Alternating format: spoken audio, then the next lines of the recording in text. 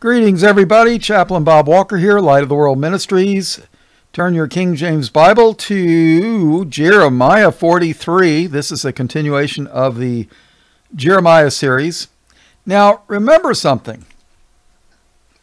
They had just, all the survivors of the massacre had went to Jeremiah and said, hey, Jeremiah, would you talk to the Lord and ask him some things for us? What should we do? Whatever the Lord says to do, we'll do it. You know? So just 10 days later, Jeremiah tells them, don't go to Egypt. Stay in the land of Judah. Don't be afraid of Nebuchadnezzar. He's my servant. He'll take care of you. And, But this is their reply. Jeremiah tells them, don't go to Egypt. Now, my note here is this.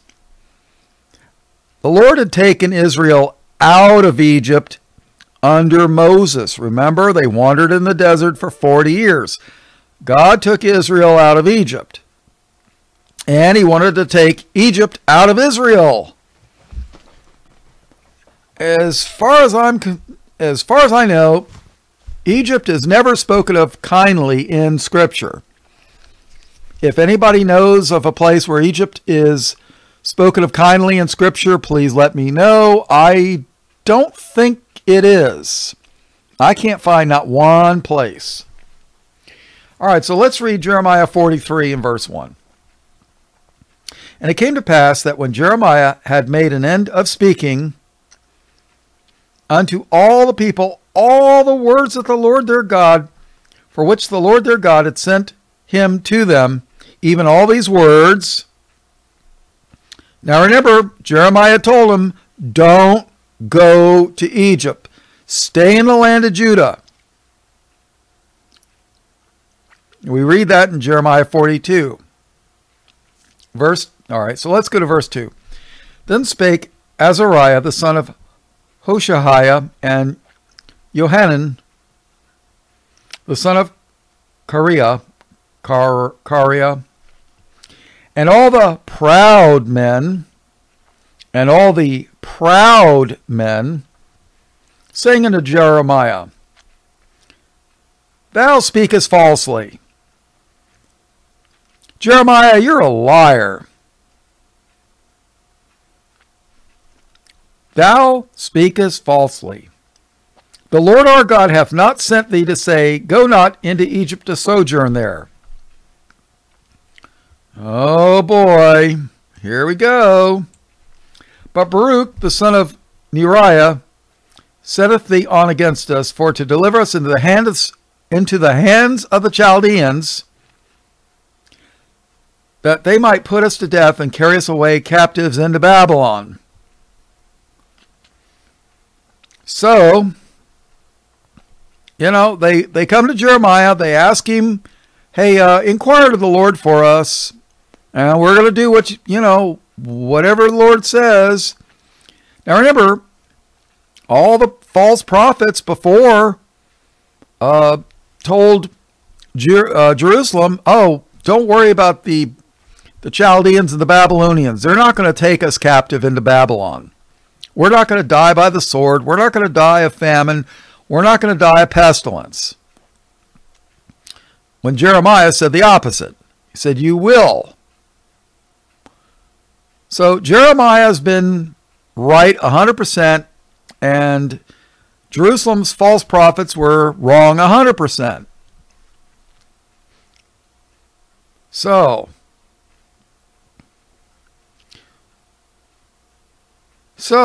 verse 4, so Johanan, the son of Kareah, and all the captains of the forces of all the people obeyed not the voice of the Lord to dwell in the land of Judah. Oh boy.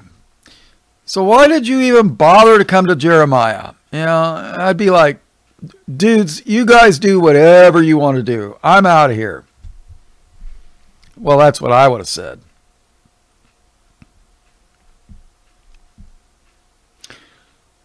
But they obeyed not the voice of the Lord to dwell in the land of Judah. But Johanan, the son of Kareah, and all the captains of the forces took all the remnant of Judah that were returned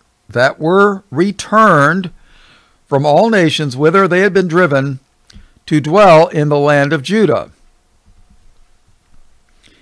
Every man and woman and children and the king's daughters and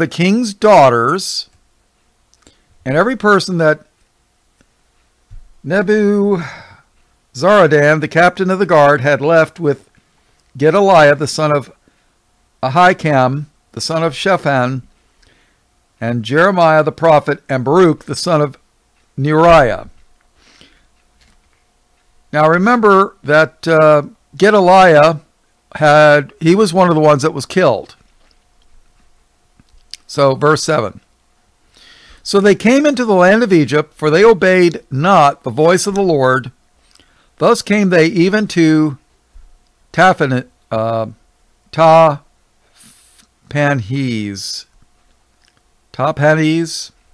something like that.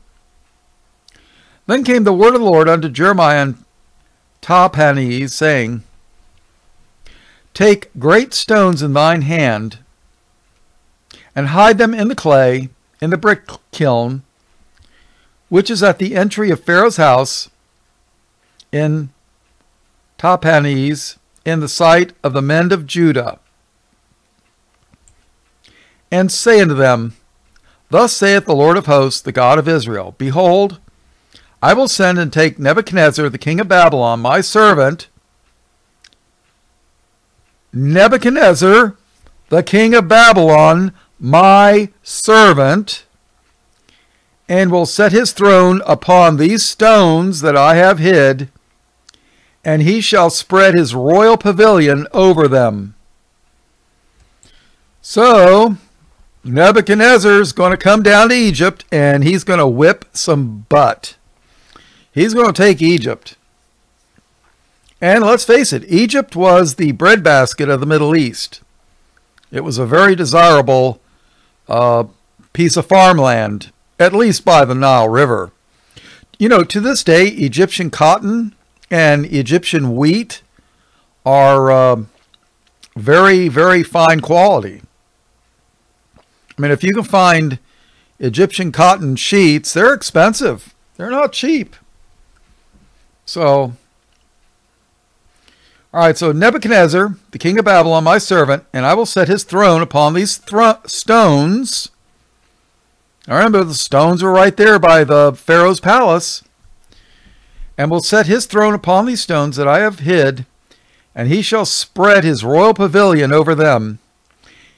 Verse 11, And when he cometh, he shall smite the land of Egypt, and deliver such as are for death to death, and such as are for captivity to captivity, and such as are for the sword to the sword.